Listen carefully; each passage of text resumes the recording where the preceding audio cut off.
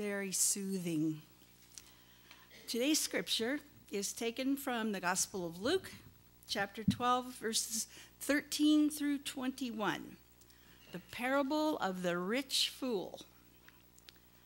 Someone in the crowd said to him, "Teacher, tell my brother to divide the family inheritance with me." But he said to him, "Friend, who set me to be a judge or arbitrator over you?" And he said to them, "Take care. Be on your guard against all kinds of greed, for one's life does not consist in the abundance of possessions." Then he told them a parable. The land of a rich man produced abundantly, and he thought to himself, "What should I do? For I have no place to store my crops." Then he said, "I will do this.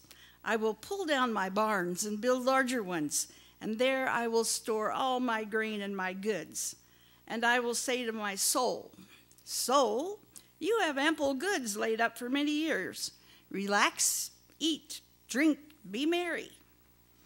But God said to him, 'You fool, this very night your life is being demanded of you. And the things you have prepared, whose will they be?' So it is with those who store up treasures for themselves, but are not rich towards God." Raise your hand if you've seen those new orange little scooters floating around Wichita. Now raise your hand if you've actually tried one of them out and ridden them. Just me and Gabe? I actually dipped my toe in the waters of that this week, and early in the week, I walked down to the coffee shop and brought up the little app and figured out how to rent one of those, and I took it for a spin. I drove over to my house, which isn't too far from here, but then I also kind of took it on a little bit longer of a trip. I went all the way up to 21st and Amadon on the bike path up there, which who knows if that's legal or not, but anyways, I made it up there and came all the way back on a pretty substantial trip with the thing. And I've got to say, I kind of get their appeal. It was a fun little trip. They're a lot of fun to zip around on.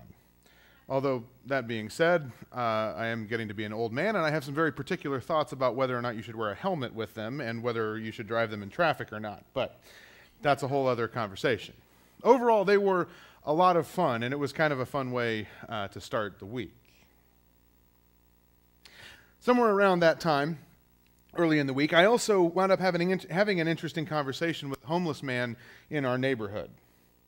We got to talking about a lot of different things, and it eventually came up that he actually had a job on the south side of town that he needed to be at, except he didn't really have any way to get there down to the south side, and he didn't have bus fare or any other transportation. And so after talking with him for a little while, I offered to take him where he needed to go. And so I drove him to the south side of town, where he eventually spent the night on a couple of pallets behind a hardware store. As we were driving through town and talking a little bit, I did ask him, "Well, so if you've got a job down south, why are you all the way up here in our neighborhood?" And he said, "Well, the job doesn't last but a couple hours in the morning, and all of the homeless services in Wichita are basically downtown. So even if he worked for a couple of hours, he had to get back up here for lunch." At some point in the middle of these two experiences, I had a conversation with someone else where we were talking about these little orange scooters and how they were being used and who was using them.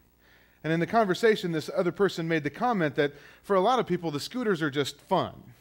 But for a certain segment of people, well, they could actually be a necessary mode of transportation in our city that would meet a very critical need. In fact, the more I thought about it, it struck me that for the person that I took across town, the scooters would actually be a perfect mode of transportation that would meet a key need.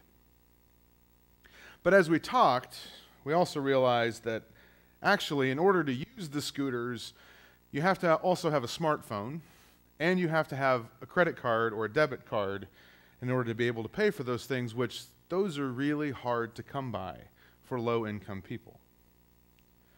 Which meant that the ultimate irony of these scooters is that for the vast majority of people like me, they're a toy, they're a luxury, they're a thing to play around with. But for the people who actually could use them for a real transportation need, well, they're actually still out of reach, and they can't use them. I've been thinking about these couple of experiences this week a lot, particularly in relation to the scripture for this morning, which deals with greed and wealth in general. And in some ways, the temptation to think about greed is to think of it as something that, well, is this big, sinister thing, greedy thing to identify, that's easy to identify. In some ways, we want to say, well, look at those big, bad, greedy people over there who more often than not conveniently don't look like me, right? But the thing that I've been thinking about this week is that actually wealth and greed is a lot more sneaky than that. It's an incremental change over time. It's something that creeps up on us. What's more, we can wind up justifying all manner of things simply because, well, the other people in my neighborhood, or my peer group, they're already doing these other same kinds of things, so it doesn't feel like I'm really being that greedy. In fact, I might not even feel particularly wealthy because I've got friends who, well, they have all these other things that I don't have and I can't afford. I mean, riding around on a scooter, quite frankly, doesn't feel greedy or even like a luxury at all to me when I know that I have spent more on a cup of coffee than I did on that scooter ride. And yet, when you kind of look at the whole big picture, in the social context, we may get a different picture. This is something that I think we can find in our scriptures for this morning. We can find them in a lot of different scriptures, actually. One of the other lectionary scriptures, which we didn't read this morning, is actually from the letter to the Colossians from the Apostle Paul. And in that letter, Paul is telling them a number of different things on how they should live, but also things that they should not do. And one of the striking things in that scripture is that Paul has a list of different things, the last of which he says is greed, and then in parentheses it says, which is idolatry. When he singles out greed specifically as being idolatry, it sort of feels like a next level kind of thing. We got to remember that in the Jewish faith, which is where Paul was coming out of, one of the core things about the Jewish understanding is that we worship God alone. We worship Yahweh alone. We do not worship other gods alongside of that. In the Ten Commandments, we have one of the big ones that says, "You shall have no other gods before me." Which means anytime the Bible names something as an idol explicitly, that's not just saying this is something that you shouldn't do, but rather it's saying that whatever this is something that is making a claim over people's lives in the same way that God is doing. It's a bigger deal. It's something that is in competition with God for people's allegiance and worship and loyalty and trust and so on. And there's a lot of things that we could name as being idolatrous or taking on facets of that, but there aren't a lot of things that really get named as an idol, particularly by Jesus. But money and greed are one of them. In fact, the Gospel of Luke gets pretty clear about the way that money and greed are in competition with God. The different Gospels, Matthew, Mark, Luke, and John, there's 4 different versions of the story of Jesus, and they all have a different take on the story of Jesus. And the Gospel of Luke is by far the most, let's say, social justice-y version of the Gospel story. And we can see that in a number of different places, particularly when we compare them. For starters, let's look at the Beatitudes. There's a version in the Gospel of Matthew and the version in the Gospel of Luke. In the Gospel of Matthew, Jesus says, "Blessed are the poor in spirit," whereas in Luke, he just says, "Blessed are the poor." In Matthew, Jesus says, "Blessed are those who hunger and thirst for righteousness." But in Luke, it is, "No, blessed are those who are hungry now." On top of that, Luke adds a whole section to the Beatitudes that isn't in the Gospel of Matthew. In Matthew, you have all the blessings, which you have versions of those in the Gospel of Luke, but then in Luke, Jesus goes on to add a section of woes or warnings. He says, "Woe to you who are rich, for you have received your consolation. Woe to you who are full now, for you will be hungry. Woe to you who are laughing now, for you will mourn and weep. Woe to you when all speak well of you, for that is what their ancestors did to the false prophets." On top of all of this, in Luke 14:33, which we'll talk about in several weeks from now, but Jesus, there's this section where Jesus is talking about counting the cost of discipleship. Basically, you need to know that following Jesus will be difficult, and you will have to sacrifice things. And he ends that particular section of Scripture by saying, "So therefore, none of you can become my disciple if you do not give up all of your possessions." In Luke chapter 16, a little bit later, Jesus tells a parable where he actually tells people that they should use money dishonestly. Meaning, in that parable, that they should give it away and make friends with people so that they can secure a heavenly home and not an earthly one. And why does Jesus tell people to do this? Well, he ends that parable by saying, because you cannot serve both God and money. In the Gospel of Luke, Jesus is awfully clear about some of these things. Now, there are other times when I've preached about this or talked about this that I've had people come back and say to me, well, hey, Alan, let's remember here that it's not money that's the root of all evil. It's the love of money that is the root of all evil. It's a heart thing, right? Which is true. That's what 1 Timothy 6 says. That's what Paul says. But I would be careful in that thinking. I would remind us to be on guard that we don't use that as a way to actually justify ourselves and our own wealth. Because I think when we read Jesus in the Gospel of Luke, Jesus might actually come back to us and say, no, actually, having wealth and money itself can be a problem. Jesus might tell us that money in and of itself has a power that can corrupt us without us even knowing it. And I think that's where the subtlety of the idolatry of greed plays into this. When we read all of these different scriptures, we can see Jesus and other biblical authors writing about greed and money in very strong and forceful terms. But I think it's this parable from our scripture from Luke today that shows us how sneaky this can really be.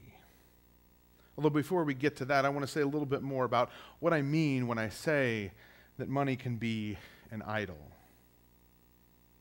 In the Colossians scripture, Paul talks about greed being an idol, which sounds striking, but we need to remember what an idol is. An idol essentially is something or someone that is claiming to take the place of God. Well, then we can ask, what is the function of God? Or maybe even let's broaden it. In the scope of world religions, what does a God do? Well, a God functions as something or someone that provides us with things like a sense of meaning or identity as human beings. We know who we are by comparing ourselves to God. A God is something where we place our allegiance as individuals and as a group. We all give our allegiance to this, whatever that is, whatever that might be. Which, by the way, another word for allegiance to someone or something is just the word worship. Worship and allegiance are closely tied together and doing the same thing. A God is also usually a source of order and a source of rules for living our lives as individuals and as groups of people. A God even defines our sense of morality. Perhaps most importantly, a God is also what we turn to in times of trouble. A God is where we put our hope and our sense of trust when times are bad, when things turn south in our life, whatever we turn to for our sense of security, our sense of safety, whatever we turn to provide for our basic needs, that is the person or thing that is functioning as a God. A God also demands sacrifice of some sort. We give something of ourselves to God in return for that security or hope or trust or whatever it is. An idol, then, is anything that is not God, or more specifically in our context, that is not our God, that is not Jesus, but yet tries to take the place or functions of God. anything that asks us to pledge our allegiance to it instead of God, anything that claims to be our guide for morality or justice, anything that tries to make a claim over our lives in terms of our identity or value or worth as a human being, anything that claims to give us security or protection, anything that demands a sacrifice from us, anything that asks us to put our ultimate trust and hope in it, anything that tries to make us any of these promises or claims over our lives is an idol. Because ultimately, all of that is stuff that belongs to Jesus and not to anything else in this world. And to be clear, there are many, many, many things, and people even, who make some of these idolatrous claims over our lives. Things like sports or politics or politicians or guns or nationalism or even religion itself can claim any one of these functions in our life that really belongs to God. I also hope that you're beginning to see, however, why Jesus talks about greed and money in a bit of a different way, though. Because when we talk about the force that money has in our lives, money does not just try and take the place of some of the things that God does, but rather, money tries to take the place of God in all of these areas. Money is a force that places a claim on our lives in ways that almost nothing else does. It demands our allegiance and our worship, even in ways we might not realize. It guides our decisions about what we think is just or moral, and it will even cause us to do things that are against what we would otherwise say are just or moral. It quite literally quantifies the identity, the value of a human being. When we put a dollar amount on the hours of our lives, money tells us that some people's lives are literally worth more than others. It's what we turn to for our basic needs and our sense of security and our provision for life in this world. Money invites us to put our ultimate hope and trust in it rather than God. It even demands sacrifices, sacrificing our very life, our families, our health, in order to get more of it. This is why Jesus tells us that money, or speaks of money as being an idol. Because money is not a neutral force. It makes claims over our lives that should belong to God alone. Even more sinister, the power that money can have over us creeps up without us even knowing. Particularly when we're talking about the process of putting our trust and our hope in something, whether it be money or anything else, that doesn't happen overnight. In the parable that Jesus tells about the rich man deciding to build more barns, I think it's worth noting that it doesn't necessarily start off with the man setting out to be greedy. The man was simply doing what he knew how to do. He'd been running this farm, this business for a long time, and he'd done it in a successful way. He starts out a rich man in this story. And now he's got this farm that all of a sudden produced more than what he knew what to do with. Produced more than what he set out to make. And here he's found himself with far more than he needs, maybe even just by working hard and running a successful business. All of which we might look at as being admirable and even godly. And I'm not saying that it wasn't. But then he makes a decision. He makes a decision of what to do with that abundance. He makes a decision to hang on to it for himself. More importantly, he decides to retire early because he has now put his trust in that wealth that he has managed to accumulate for himself. But of course, what he doesn't know in the parable is that even though he tries to keep that wealth for himself and rely on that, well, he's not run out of money, but he's run out of time. Which I think this is when Jesus' earlier warning, earlier in the story, comes into full focus. It's the point of this whole scene comes fairly early on. And it's the point not just for the man who's asking him to divide up the inheritance, but also probably for us as well. This man comes to Jesus, asking him to divide up his parents' inheritance because, well, he and his brother can't get along and are fighting over it. And in response to that, Jesus tells him, be on guard. One's life does not consist in the abundance of possessions.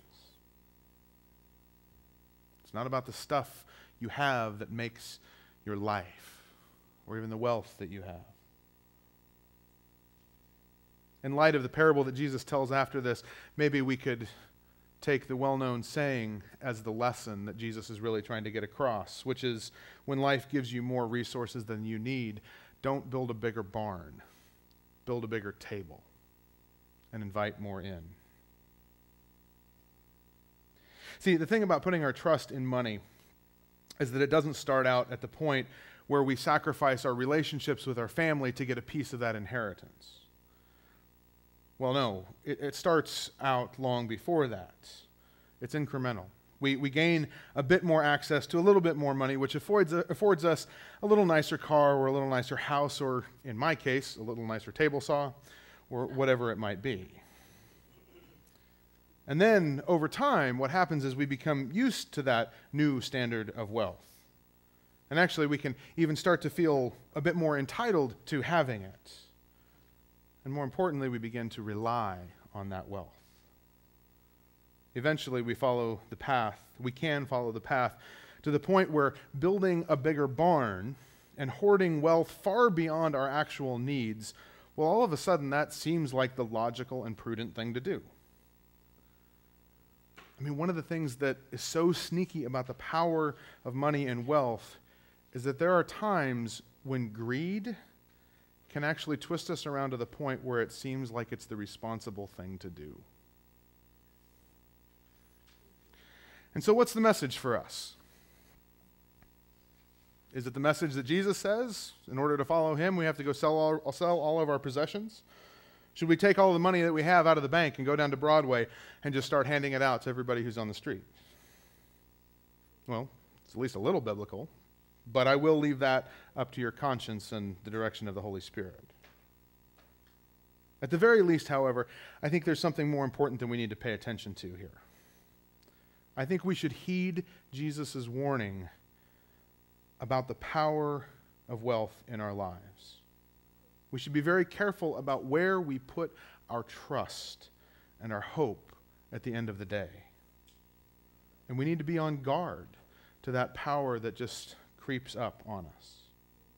We must remember that life, as it says on the front of the bulletin, life is not made up of the things that we own. And ultimately, maybe the most important thing here is that we need to make sure that our lives do not exist to accumulate more wealth, but rather that whatever wealth we have been given by God exists to serve the pursuit of life. And not only our own, but also the lives of others around us who are in need. Or as Jesus said it far better than I ever will, do not store up for yourselves treasures on earth, where moth and rust consume, and where thieves break in and steal, but store up for yourselves treasures in heaven, where neither moth nor rust consumes, and where thieves do not break in and steal. Because where your treasure is, that is where your heart will also be. Amen. Thanks for watching this video from the First Church of the Brethren in Wichita, Kansas. If you'd like to watch another video, click the link on the right. Thanks for liking, commenting, and subscribing on this video. And we'd love to have you join us on Sundays at 9:30 for Sunday school and 10:45 for worship. Everyone is welcome and you're invited.